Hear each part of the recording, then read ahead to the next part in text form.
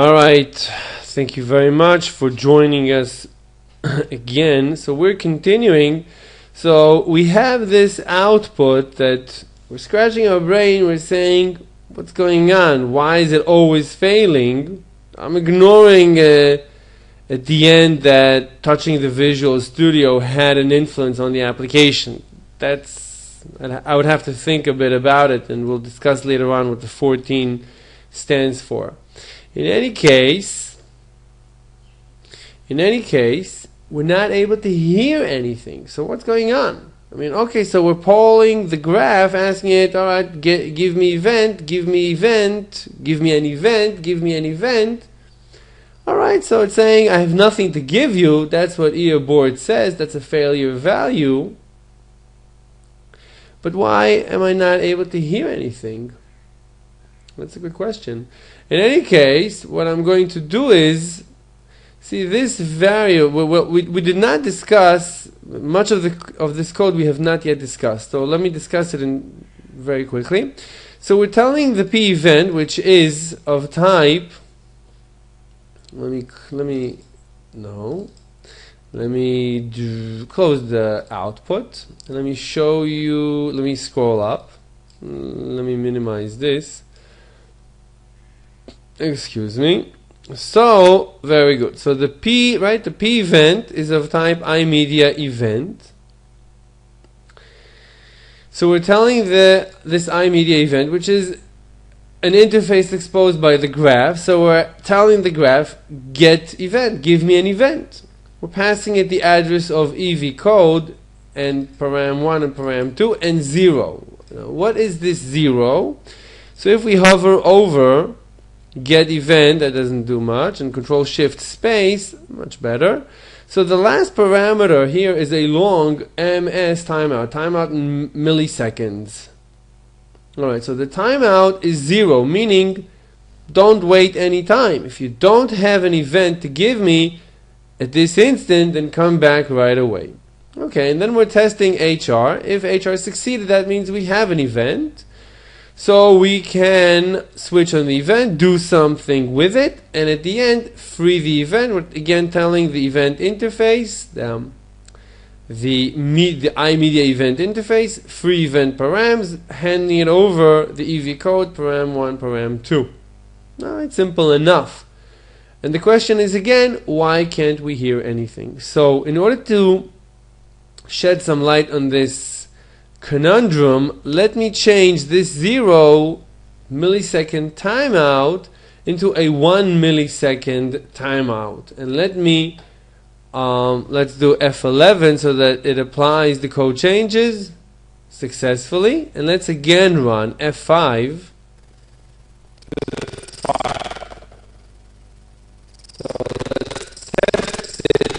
So let's test it 1, 2, 3. Finished. And let's pause and Control Alt O to see the output, not of the build but of the debug. So I guess this is where we last paused the Visual Studio, and since then we got again 0 abort, but here is a 1 with an SOK. And then again, 0 abort to the end. Alright, so two things. First of all, we were able to hear the graph being played, but it was very jittery. Now, jitter is a very technical term, and you just heard jitter. Jitter is when you hear a short passage of audio and then nothing, and then another continuation of the original audio that we heard, and another part of it, and then again nothing, and then another part of it, nothing. It's you could say it's hearing me talking, but chopped up shouldn't have any influence, because what you're hearing right now is also chopped up. The universe we're in a quantum universe. We're in a universe composed of quantum bits. It's not a fluid universe like Einstein wanted it to be, but it's a quantum universe. It's composed of bits of information, and so is digital information. The computer is based on bits. So being chopped up, that shouldn't sound different. But if we take any two consecutive chops and we distance them from each other, and in the interim we play complete quiet, complete no sound, so that's what that sounds like. So basically what we were hearing is a playback, stop, playback, stop, playback, stop, and so on. And that is the jitter effect. That's jitter. Alright, so now we know a little bit of what jitter is, and we heard what seems to be jitter. And the question is, why did this happen? And notice, when I gave it a 0 timeout value, we didn't hear it. And when I give it 1, we didn't hear anything. When I give it a 1 millisecond timeout, we hear jitter. Let's give it 100, a tenth of a second timeout. And let's rerun our application. To the fire. So let's test it. 1, 2, 3. Okay, interesting. And this time we also have these results. I don't know why this popped up. Doesn't matter. Alright, so what are we seeing? So originally, so the first, okay, so now I'm using 100 milliseconds timeout in my invocation of GetEvent. That means I'm invoking GetEvent. I'm either getting an event or not. And then, but if I'm not, then GetEvent blocks for a tenth of a second. And then I'm continuing my loop, come back to GetEvent. Again, if there is nothing for GetEvent to give me, it blocks for a tenth of a second. Releases control. Again, I come back, I call it again, and so on and so on. And now let's see what the output is. So the first time we invoke GetEvent, we're getting back this 14, and it's telling us, well, I successfully returned from GetEvent. So GetEvent has an actual EV code, event code number, and this 14 actually means something. It's a valid return code. Alright, so it probably returned right away. Probably, I don't know, but probably. And then we released all the parameters, very good. And then we again, right away, invoked GetEvent again. This time, we can see that it failed, and it returned 0. Well, the 0 doesn't, it's an invalid number because the actual function call was aborted. And this actually means it was aborted after the timeout, meaning it did not return with an event, but rather it had to be aborted by the tenth of a second timeout. That's basically what it means by abort. If we actually go to the documentation of GetEvent, here is GetEvent, right button click. Let's open it in a new tab. So GetEvent, here are the values. So eAbort means timeout expired. Interesting. So it waited a tenth of a second before it decided I have nothing to give you, because I told it, wait a tenth of a second before you return. Either you have an event, right? That's what it says in the GetEvent documentation. The GetEvent method retrieves the next event notification from the event queue. If no event is on the queue, this method waits up to msTimeout milliseconds for an event to arrive. Avoid using a timeout interval of infinite because threads cannot process any messages while waiting in GetEvent. That's true. That's our problem. That's our original problem, actually. Threads cannot process, it's not a proper way to build applications. Alright. With the wait and with an infinite timeout GetEvent. Alright, but we can see that even a tenth of a second timeout still causes jitter. Alright, you know what, let's try a 1 second timeout. I wonder what that's going to sound like to the file. So let's test it, 1, 2, 3.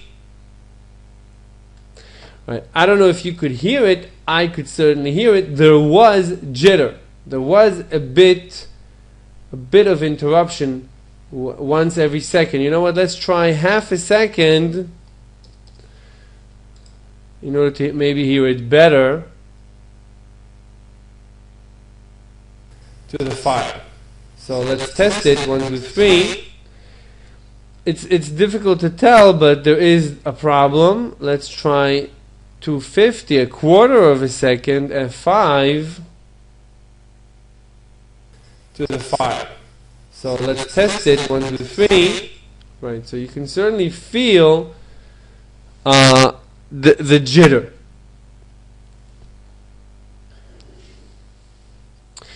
Alright, so again, the purpose of this code was more in order for us to learn about these values than it was to solve the problem. I'm trying to figure out how to solve the problem, but the first step is to figure out what GetEvent normally returns.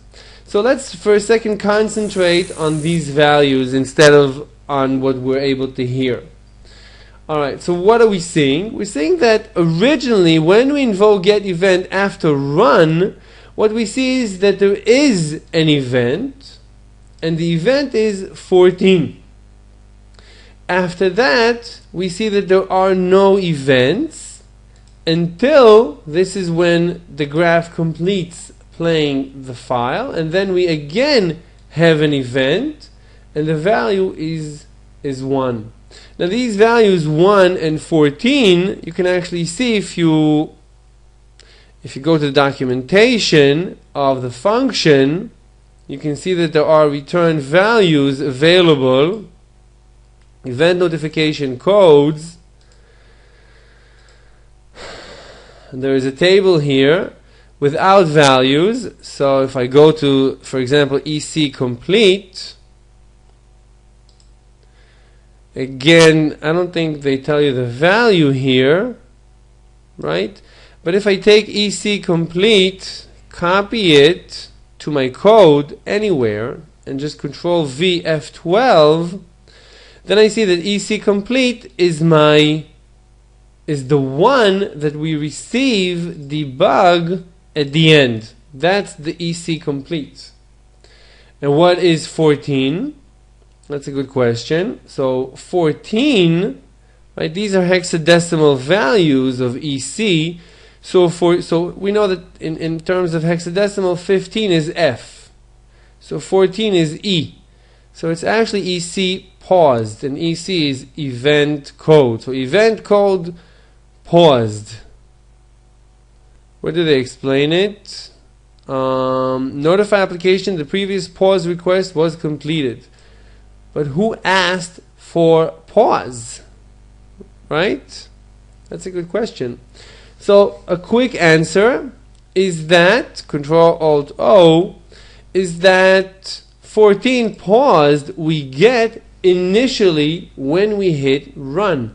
It just so happens that the way DirectShow was designed is that when we start running a graph, we get an event notification that it has been paused. And that means run. That's the way they did it.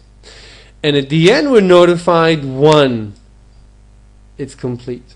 Alright, so armed with this information that we gathered throughout all this testing, I would like to start using this information to actually solve our problem and have our user interface more responsive. So again, we're going to stop here and we'll see you in the next lecture. Thank you very much.